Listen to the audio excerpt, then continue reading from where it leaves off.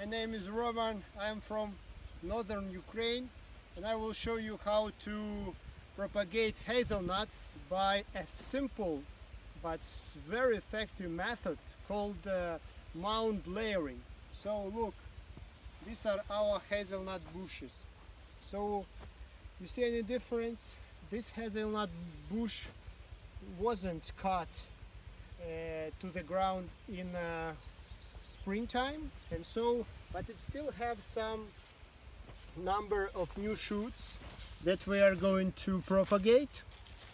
It's, I think, maybe around 8 or something, but this bush, look at this bush was cut in the early spring, in the March, down to the ground, and it produced, I think it was around 20 of new shoots, and we thinned those shoots up to around 10 and made a mound to propagate the hazelnut, to obtain new hazelnut plants. So, but it's, frankly speaking, it's a very tricky question. I don't know it for sure. Maybe you know, you can provide your comments whether to cut down hazelnut bushes for the purpose of propagation or not, because sometimes when I cut hazelnut bushes, it just dies. The bush just dies after it was cut in the early spring. Sometimes it's okay, and sometimes uncutted bushes do not provide any new shoots, do not provide any new shoots. But sometimes, like in the case with this hazelnut, it provided a great many new shoots that are very good for propagation. So it's how it looks like, and now I will show you the way how to propagate the hazelnuts. So look, we will deal with this little bush. It was cut in early March, up to the ground, down to the ground. So, and look, now it has, I think, around 20 shoots.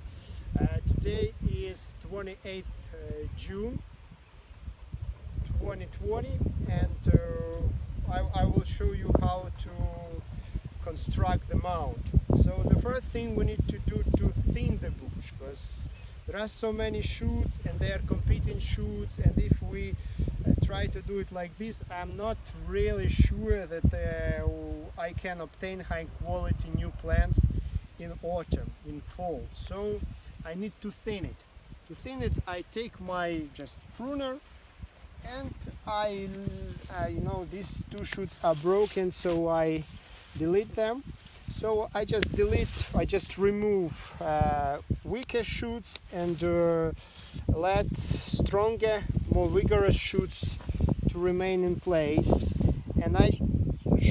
And I also provide some space for root formation. So it must be like 3, 4, 5 centimeters, around 2 inches between new shoots for adequate root formation.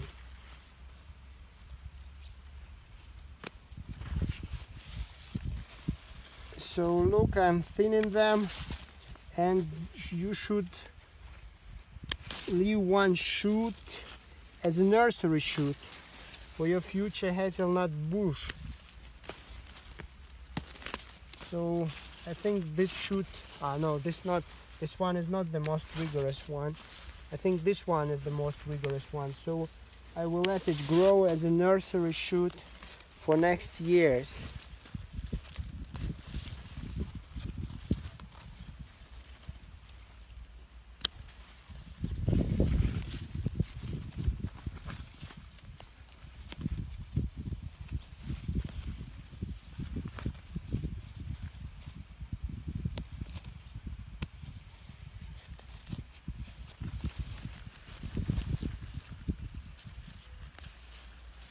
So guys, look, I think the bush, and now let's count 1, 2, 3, 4, 7, 7 and 12. 12 shoots are left, including one shoot that will be a nursery shoot.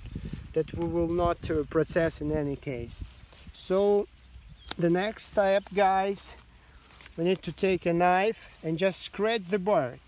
There are different approaches. Some people attach wire, girdle the shoots with wire for root formation, but it's a very long work to do, and my personal experience that scratching bark is enough, because using that wire, it's very time consuming, and I don't think it's needed. So you scratch shoots just a little bit above the ground. So you should take into account that roots will form in the area where you are scratching the bark.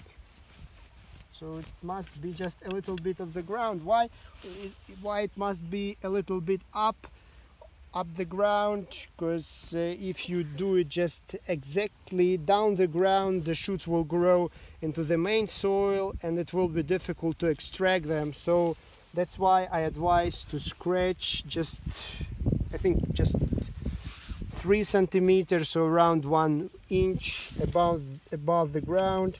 And we do not scratch the nursery shoot, because we will not extract it from the bush.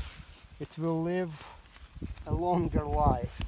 So okay, we have already scratched the barks of our shoots, and now we need to apply the hormone, the rooting hormone. So I will show you what I use as a rooting hormone. So look, guys, I hope it's visible. It's easy accessible on eBay. It's called Idol or Indol. Sorry for my English, I didn't graduate from Harvard or Oxford universities. So Indol 3-butyric acid, or it's just shortened to IBA. And there are 2 kinds of IBA rooting hormone, water soluble and alcohol soluble. In the past we used alcohol soluble IBA hormone and it worked pretty well. This year I was looking on eBay for alcohol soluble hormone and I failed to find it. So I bought water soluble hormone. You know, those hazelnut bushes, maybe they like to drink just alcohol a little bit, but I hope so. It's water soluble hormone. It's called IBA-K. So if there's K available, it means that it can be soluted in water. So guys, here is the ready solution. What I do, I take my brush and I paint the shoots with the solution all around, so the roots will appear in this area where the bark is scratched and where the rooting hormone is applied. So like this. So now we are applying the rooting hormone for better root formation. The rooting hormone is not a must. You can create mound and propagate hazelnuts without a rooting hormone, but with the rooting hormone things works much better. Maybe not much better, it's just better. So I apply the hormone all around the new shoots.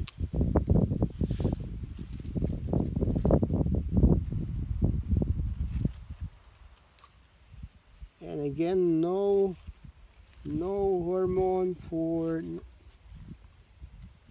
the nursery shoot, because it will not be extracted from the bush.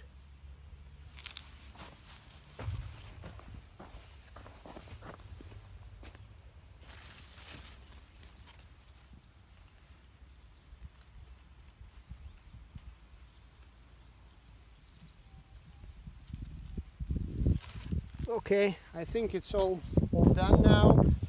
So now we need to do the most important part, the most extensive part of our job. We need to build that mound with that very reliable device. That device works pretty well, very effective one. So I will show you how to build the mound.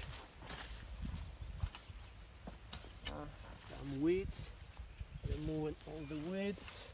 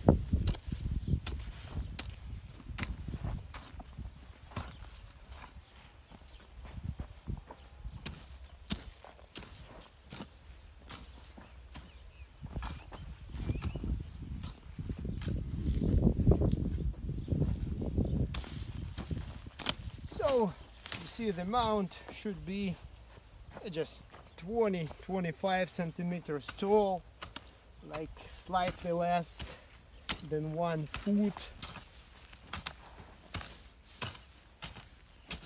That looks like a mountain. It looks like a little volcano, you know? But it actually needs to look like a little volcano. I mean, it needs to have some flat, or even not flat, but little pit inside. Why it's needed? It's needed for water absorption. So if there is rain, that mound should keep that rain, and it will let the new plants to do better. So, but it's not all. After you constructed the mound, you need to take a bucket of water and put it inside the mound. It's very, very important, because there will be no root formation without enough moisture. And of course, if you have time and necessary resources, you can water your mound from time to time. If you do so regularly, it will be a great chance that you will obtain high quality, well-rooted new plants in the fall. So guys, it's all over now. Thank you very much for your attention. If you like this video, please like this video. Please subscribe to our channel.